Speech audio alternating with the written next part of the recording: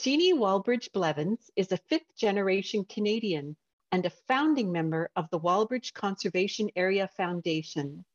She is a writer who has extensively documented the story of her Walbridge family back to 1688. She's also published stories about the community of Mystic, her church, and her hometown of Pointe Claire, Quebec. Hello, I am Jeannie Walbridge Blevins, and this is my husband of 50 years, William Blevins. He will be showing the slides while I tell the Walbridge story. The year 2022 is the 200th anniversary of our Walbridge families coming to Quebec, Canada's eastern townships. Here is how it all happened. My sixth great-grandfather, Henry Walbridge, was born in 1666 in Dorsetshire, England. As a young man, he emigrated to the American colonies. He settled in Connecticut and married there in 1688. His son, also Henry Walbridge, was born in Connecticut, and his grandson, also Henry, was born in Connecticut. By 1761, this third generation Henry moved his family north to Bennington in southern Vermont. We have been to Bennington, Vermont. In 1989, my dad, Stephen Walbridge, organized a See Your Roots expedition. 15 Walbridges of 3 generations drove there in a van. In the old First Church, we sat in the Walbridge box pew. We photographed the gravestone of General Ebenezer Walbridge, who fought in the American Revolutionary War, unfortunately on what we Canadians consider the wrong side. Back to the third Henry. His son was Solomon, and Solomon moved his family in 1785 north to St. Albans, Vermont, just 14 miles south of the Lower Canada border. In 1822, his son, a second Solomon, moved with his wife and 2 daughters 10 miles north of the border to Lower Canada near Bedford, Quebec. The family settled on the present Walbridge property in Mystic, Quebec. They lived in a log cabin at first. Then Solomon built and operated a hotel tavern for about 20 years. Then he built a substantial house in 1843, which still exists and is inhabited by family today. The second Solomon's son, Alexander, was born in Quebec, the first Walbridge born in Quebec. As an adult, my great-grandpa Alexander enhanced and enlivened his community, which he named Mystic. He built an iron foundry and employed workers. He built a boarding house for their families. In the foundry, products were made, anything from frying pans to iron stoves. He was an inventor and applied for and was granted many patents. He caused a railway station and a post office to be located in Mystic. He built a luxurious mansion called Lakelet Hall, decorated with furniture and paintings by local artisans and artists. He built a Methodist church, now a United Church of Canada, with bricks from his kiln.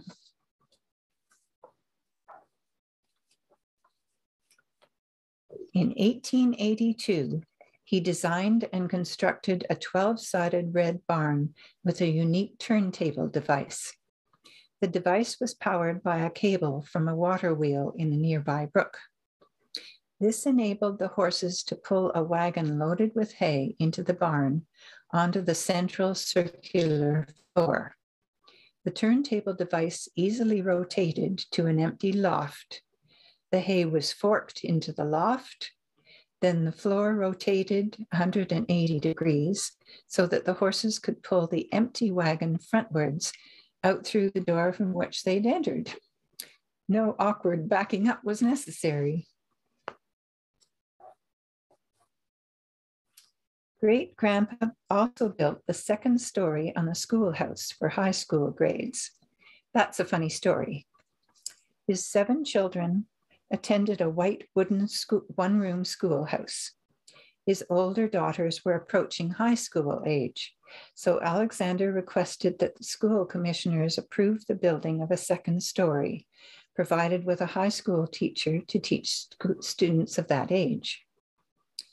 The school board would not approve. Too expensive. No problem, said Alexander. He would be glad to build the second story at his own expense. Still no approval. So he went back to his foundry, prepared the materials that he would need, and he waited. One day in 1882, there was a funeral of a prominent citizen in Bedford, 3 miles away. Everyone from Mystic went to Bedford to attend.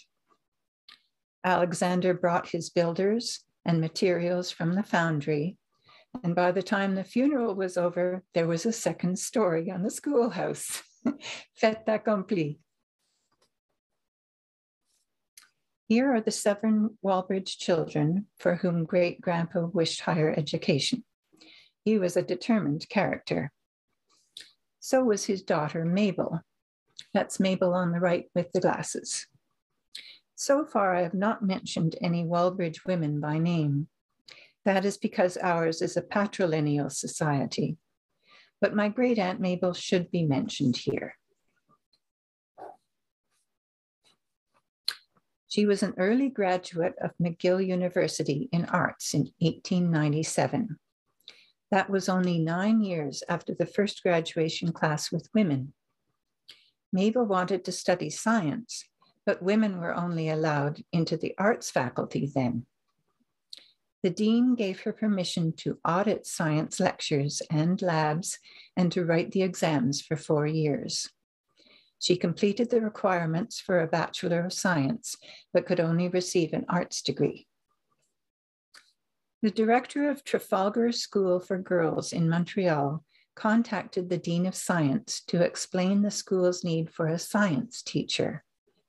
He would have to be carefully selected, said the director, as he would be teaching the daughters of Montreal's elite. The dean replied, "Have I got the perfect teacher for you, a qualified lady science teacher?"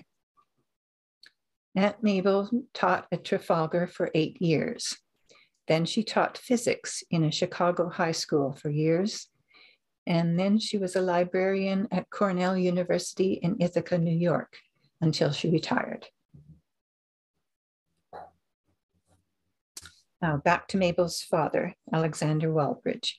He had 1 son, my grandpa Alex, who was born in the Eastern Townships in 1883.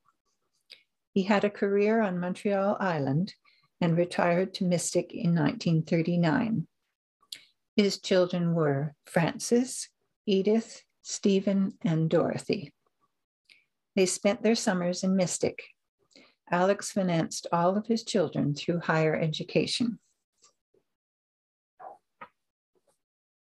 On Grandpa Alex and Grandma Winnie's 50th wedding anniversary in 1959, they treated their son and daughters and spouses and 5 grandchildren to a 4-day boat trip up the Saguenay River on the SS Tadoussac of the Canada steamship lines.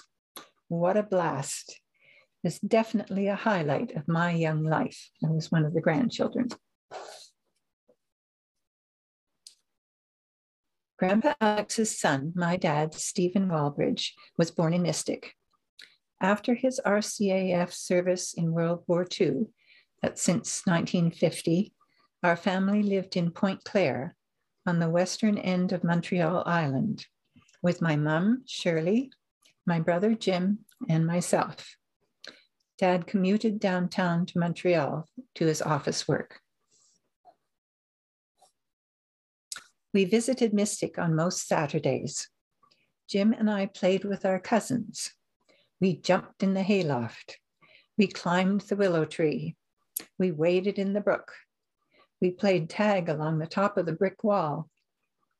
We picked apples off the orchard trees in autumn and ate maple taffy on snow in the spring. Suburbanites, Jim and I, we learned how to milk a cow. My dad's youngest sister, Dorothy, also an RCAF veteran, and her husband, Harold Neer, farmed the Walbridge land during the 1950s and 1960s. There were dairy cows, pigs, chickens, geese, and 3 horses joined the menagerie in 1960s. Dorothy and Harold Neer had 3 children, Wendy, Bruce, and Little Jim. Now Wendy and her children, Andrew and Donna, live in Mystic. Dad's older sister, Frances, on the top left, trained as a missionary for the United Church of Canada and spent 28 years in Angola and Zaire, teaching African teachers how to teach their own children, thus expanding their literacy. Retiring to Mystic, she spent the next 35 years promoting literacy both in Angola and in the Eastern Townships in Quebec. Dad's other sister, Edith, that's the bottom left, became a phys ed teacher in Montreal and finished a 35-year career, retiring to Mystic for another 39 years. All 3 Walbridge sisters were a core of the Mystic community. Stephen's son, Jim Walbridge, and wife Judy had children Scott, Cindy, Heather, and Eric. Here's a photograph of the 4 generations. From left to right is Scott, Grandpa Alex, my brother Jim holding baby Eric, and my dad Stephen on the right. Jim's 4 children now have 14 children, the 7th generation of Walbridges in Canada. In 1974, Grandpa and Dad were walking through our Mystic property, and Grandpa said, "I don't know what will become of this place." Dad thought about that. Then he had a great idea. All our relatives got together and formed the Walbridge Conservation Area to preserve the property's heritage. My dad, Steve, was president of the WCA for 30 years. I am the recording secretary, and my husband, William Blevins, is the treasurer. The 92-year-old historic barn was re-roofed with funds inherited from Great-Aunt Mabel. Over the following decades, our next generation was born and grew and added to our WCA membership. There were Jim's children, my children, and cousin Wendy Neer's children.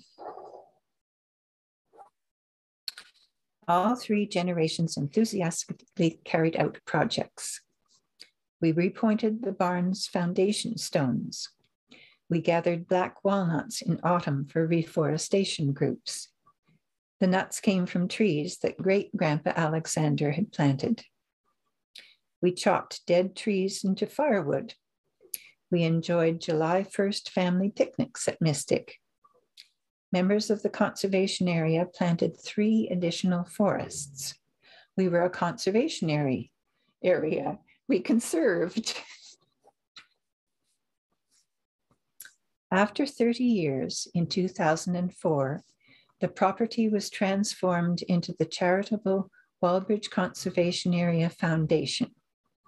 Interested Mystic residents joined with us as WCAF members, including Hardy Kraft, who became our president. This photo shows 4 generations of Walbridges plus WCAF members.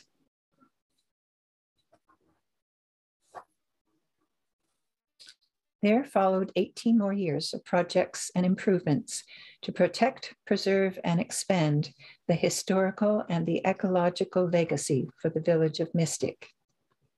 This included the complete interior renovation of the barn. Since 2010, the Walbridge 12-side barn has housed a museum display of the historic agricultural artifacts of the Missisquoi Historical Society.